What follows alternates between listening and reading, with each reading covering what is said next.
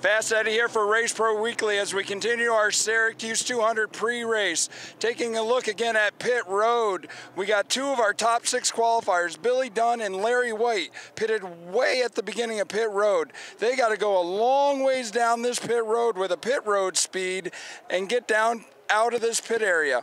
It's going to be a difficult thing, as crowded as this pit area is going to be.